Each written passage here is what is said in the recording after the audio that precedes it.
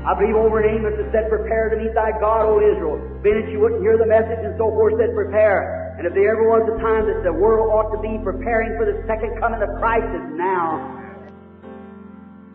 Take up his cross and follow me daily. Is that right? Amen. How often you have to sacrifice? Every day.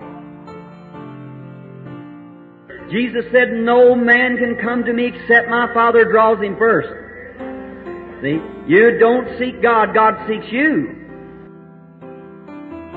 I want you to keep this on your mind. The handwriting's here.